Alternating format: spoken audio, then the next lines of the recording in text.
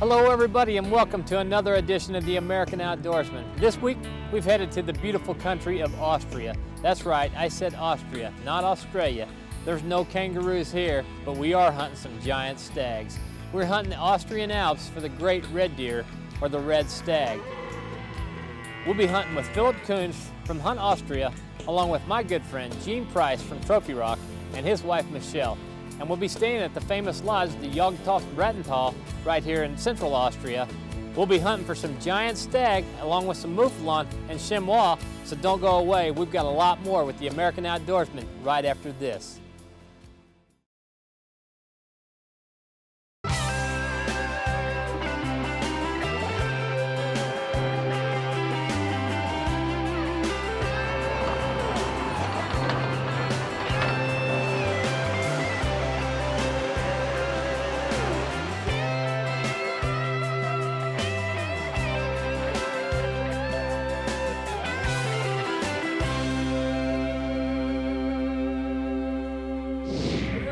Hello. How are you? How are you, Mr. Higgins? Yes. Yeah, welcome Yes. to Breitenthal. And your name is Eva? Eva, yeah, I'm thank Eva. you. Fritz, my husband. Fritz. Fritz, nice to meet you, Fritz. Nice to meet you. It's been a fantastic trip over Please, here. take a seat. Thank Yeah. you, thank you. Yeah, you had a safe journey? Yes, we did. Yeah. We did. Okay. I tell you, the mountains here are absolutely beautiful. Yeah. Oh my, there's It snow is. on some of them still. Yeah. The weather's perfect. Perfect for It's hunting. absolutely Yeah. perfect. Here's all perfect. I tell you, and the hotel looks absolutely beautiful coming in. We try to do it perfect. Did you? Yeah. Well, you've done a great job. Yeah. Absolutely done Thank a great you. job. Thank you. So the animals in rut? Yeah. Are they? It's, Yeah, it's yeah. high rut. All right, rut. Yeah. Excellent. I'm looking forward to it. Looking forward to it. Well, I tell you what, should I grab my bags maybe and? Yeah, okay. May I show you the room and Yeah, the that'd house be inside? fantastic. Yeah. Okay. All right. Let us show. Through here? Yeah, here. All right. Please, welcome. Nice meeting you, Fritz. Given the nickname a small castle in the mountains, the Jagdhof Breitenthal, established in 1554, has survived the passing of the centuries. This beautiful lodge provides the standards of a first-class hotel, with all the comfort, hospitality, and history of Austria's finest destinations.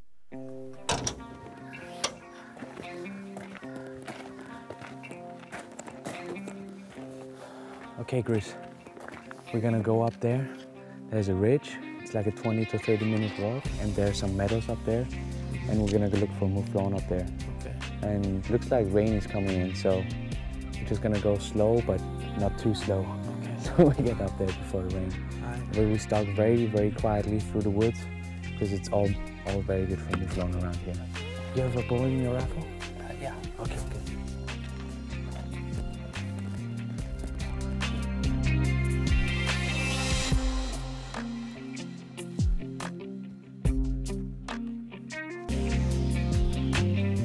We get about halfway up the mountain, we stop, catch our breath.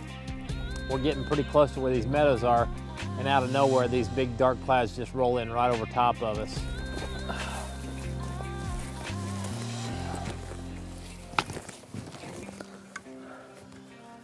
Right behind that ridge, those meadows are gonna start in old clearings. We're gonna look in, and they like to be in there in the last sun like now. It wasn't long, we could start feeling the raindrops coming down, and the next thing we knew, it's pouring down. But Philip wanted to go ahead and make the last push right on up to the end, to this meadow. We were so close. We got up there, and I mean, Philip spotted this Mouflon out in the meadow with a couple of chamois, and you know, it was a giant Mouflon. Yeah, he's definitely a shooter. That's a giant ram. But we get up against this big stump, and I lay the rifle across there, and you know, he's facing straight on, and I waited forever for him to turn, and Philip finally told me to just shoot him straight on. Okay. Aim right at his chest. And be ready for a quick follow-up shot, okay?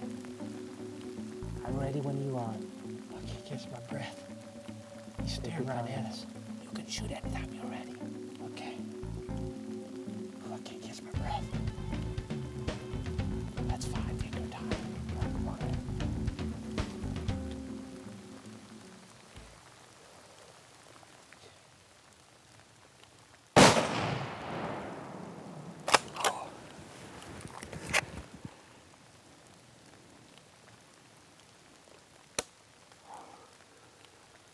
okay, it's okay. Oh.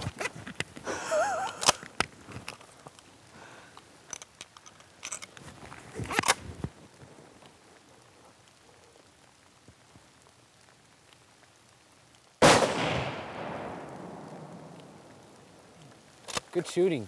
You got him twice. He went off into the woods, but you got him good. That is a giant Mouflon, man. It's big.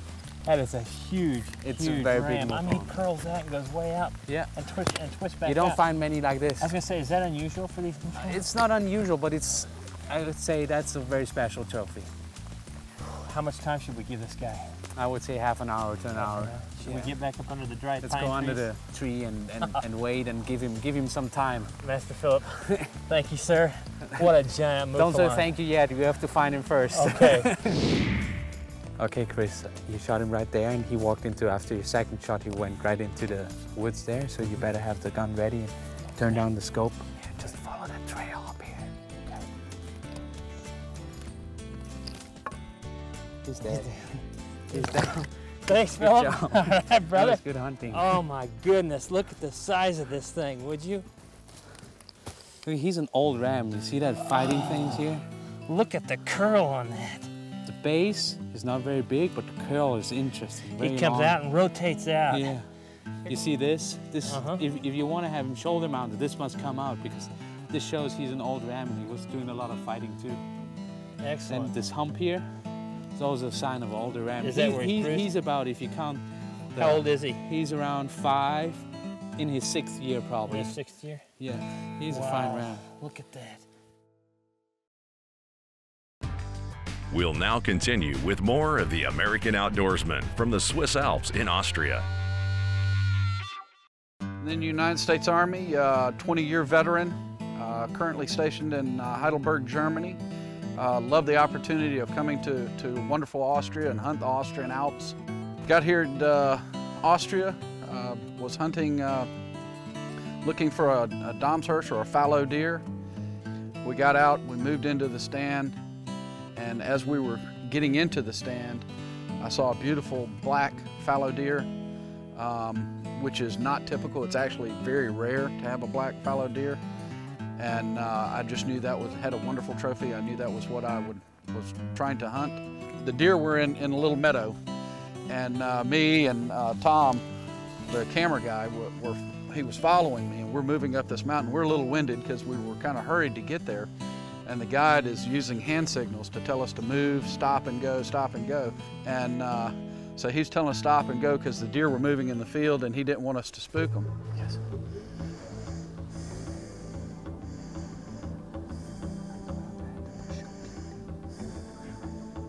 So after, I guess about 4 or 5 minutes of creeping into the stand, we get set up for the shot. And I look in the meadow, and there are two fantastic fallow deer. And I had my heart set on the black fallow deer because it's so unique. I mean, it's kind of like finding an albino alligator because they're extremely rare.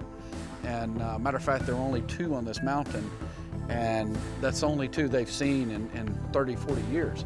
We set up the shot, and the deer was actually grazing away from us. And we waited a good 4 to 5 minutes for it to present a good broadside shot.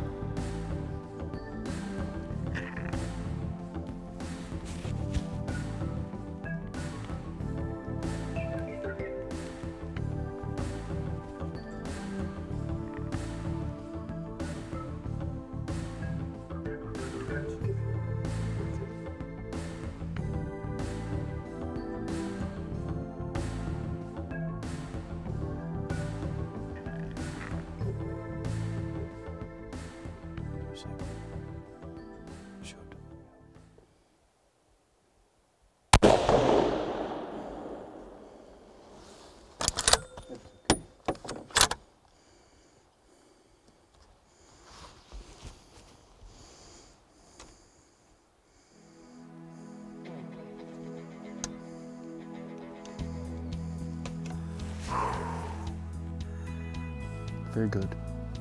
Very good. Awesome. Fantastic. 2 beautiful animals. I'm speechless. And so we waited about 5–10 minutes, moved down the hill slowly to the animal to not disturb the area. Moved up to the animal, got up there, and it was all I could ever ask for in a fallow deer. Fantastic accommodations, exceptionally great hunting, and I would highly recommend anyone to come over here, experience the culture, experience the hunting, and enjoy just a fantastic environment for the entire family.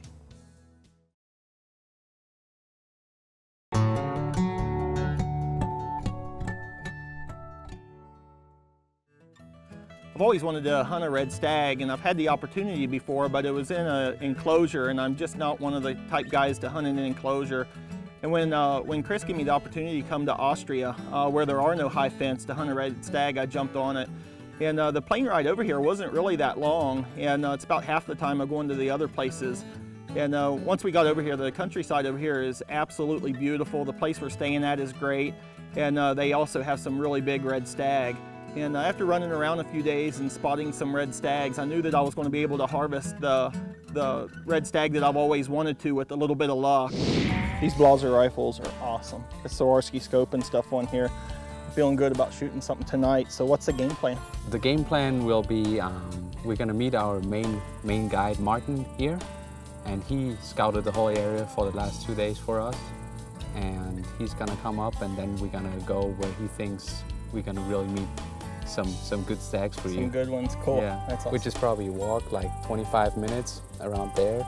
And then if we don't see anything up there, we're gonna then stalk down here again, and right behind us, like almost like half a mile behind us, there's like a big clearing, and it's also a very known rutting area for us. But the stag we're looking for you, he saw the last 2 days up there. Super, so he already has one picked out for me, huh? He has one picked up, but you can never tell because they're moving. Moving so much during the rut right now. Yeah, he said they travel quite a bit. They do up to 35 kilometers per day, which makes sometimes miles. It makes around 20 miles. Yeah, that's quite a bit, huh? So he was here yesterday, so he might not be here tomorrow. Right, but there might be a bigger one here today. We'll see. Martin was my guide, and he had been out a few times spotting for me, and he had seen a few red stags, but nothing that we wanted to shoot. And he came down one evening and he said, I found the red stag for you. He said, we'll go there tomorrow evening. So we drove up to the spot that Martin had picked out, and he was very sure that the stag would be there. And we done about a 30-minute hike and came up to this open green field. Please, for stag. Coming in the evening. This black.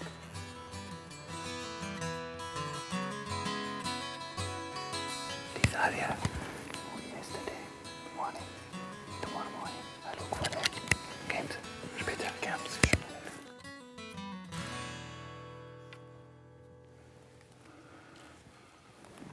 Oh yeah, he's good. He's a sure.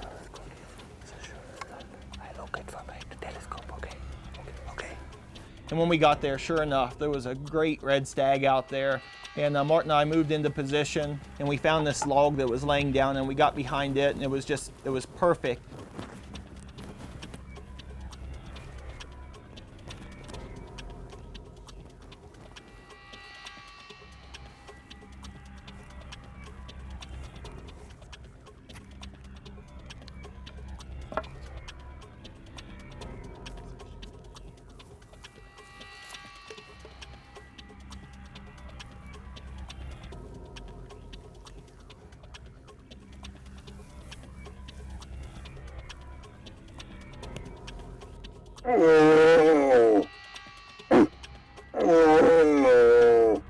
You know, we watched him for just a little bit, and he had a herd of cows with him, and Martin roared to him, and he turned broadside to me, and I was able to take a great shot.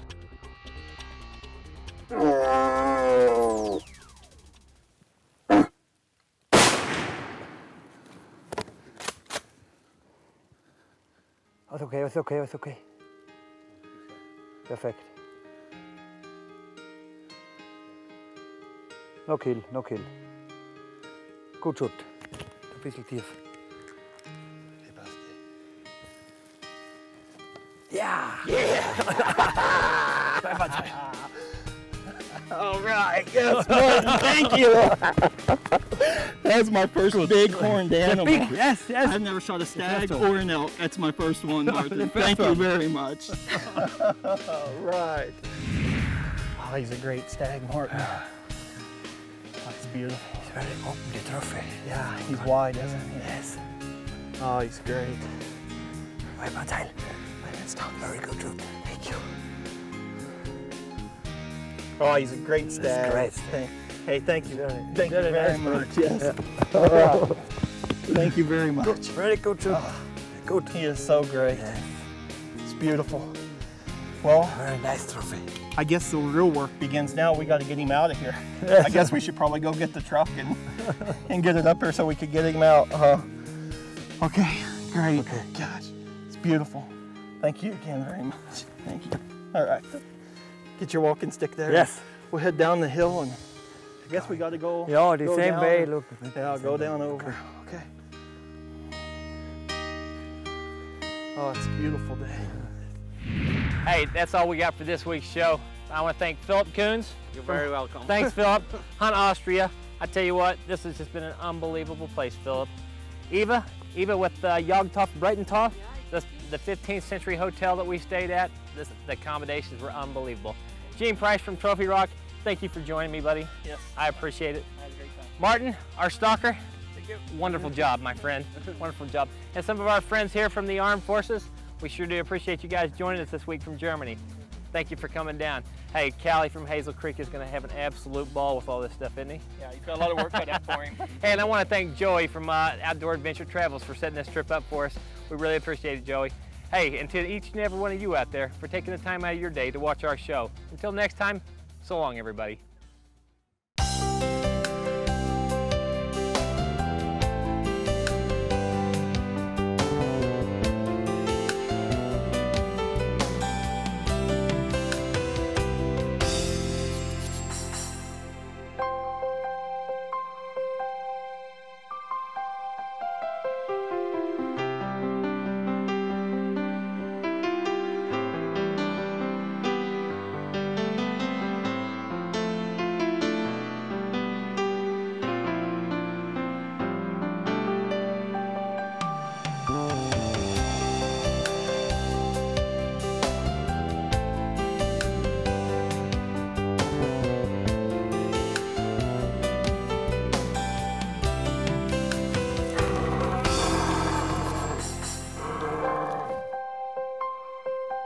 For more information on today's program, you can visit us on the web at www.theamericanoutdoorsman.com.